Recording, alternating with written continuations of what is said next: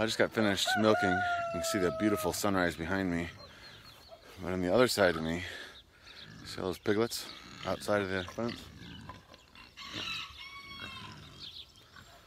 Piglets are cute, but man, they are a handful. It's 4th of July, it's Independence Day. Hope you guys had a great Independence Day. I'm heading inside to filter some milk, and then we're gonna have a couple people over later, so a couple chores that I need to get done. Like, it's supposed to be 95, so I'm thinking I may throw out a small little pool or something. See you guys in a bit.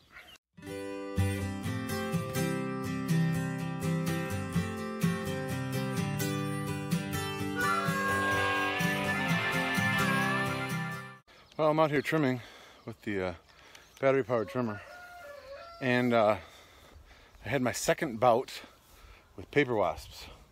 Sitting here trimming around these two 55-gallon drums, and they had made a paper wasp nest right there. I only saw one wasp. I'm hoping I don't see any more, but you can see on top of this one over here, there's where the nest is, right there. Silly wasps. Lucky me, still didn't get stung. Yay. Let's try to keep it that way.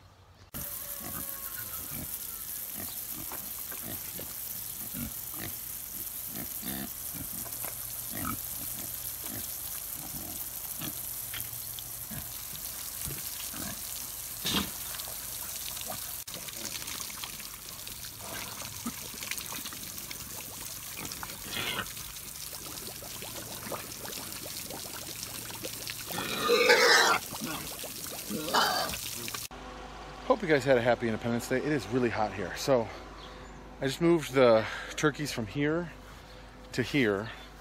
They'll have more space in here. And right now they're gonna have a whole lot of grass to play in. Let me see if I can find them for you. Oh, there's a couple of them right there. Let me turn this around and see if I can show you. So there's one and there's one. So they'll have some grass to play in and eat. There's a couple more over here, I think. And they'll just get more ventilation.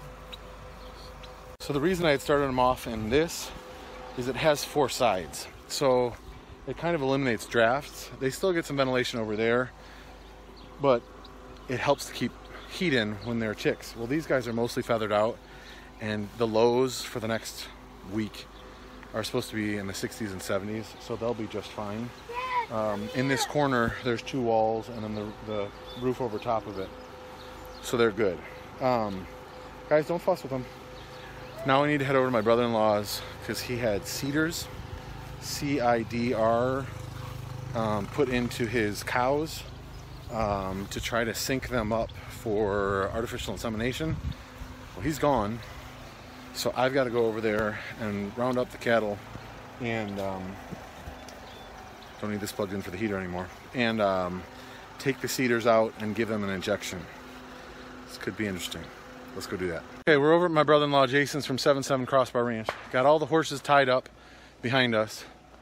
Here come the cows. What we need to do is get them in that chute over there and in the head gate. Let's see if we can do it.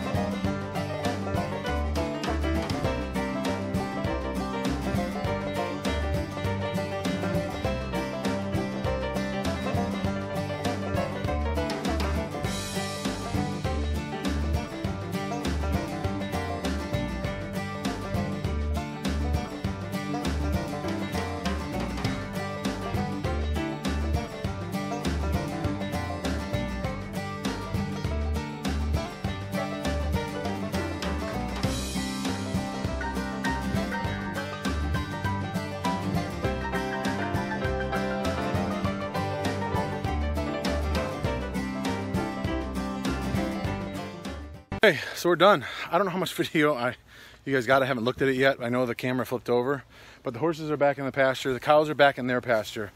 I wanted to show you quickly a little bit better how this whole situation worked. So, see this little plastic thing? I'm not going to touch it, but that little plastic T-shaped thing, that's the CiDR insert. It's a CiDR. That is impregnated with progesterone, I think, and it stays in for a week. And then you take it out and you give them a shot of Ludulase, and then I think it's maybe 60 hours later, you AI them. That's when they'll come into heat. So you're artificially manipulating their cycle.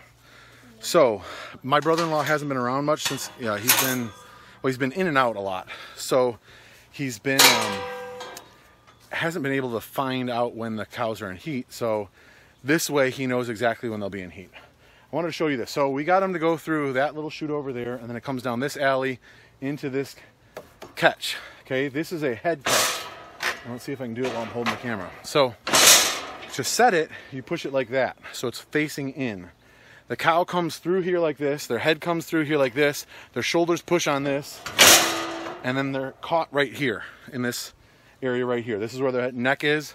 They can't go forward, they can't go back. Then we were able to pull out the CiDR, give them the shot, and then, can you push that, bud? I don't know if you're gonna be able to push it. You push this up, there you go, push, push, push. You push this up, they can push forward, it opens wide, they come right out here, and then this panel wasn't in the way, and they go out that way. And then you repeat it, so you reset it, you just push this back in, push this down and in, and it locks it, it sets it for the next one to come through and push it. So, worked pretty well. It only took us, with moving all of the animals and everything, so moving the horses, getting the cows through, doing everything, then putting the cows back through and putting the horses back in the pasture. Because of where this is set up, we had to move the horses out of the way. It still only took us about 40 minutes. So you can see I am sweating like crazy because it's 90 degrees. The heat index is like 102.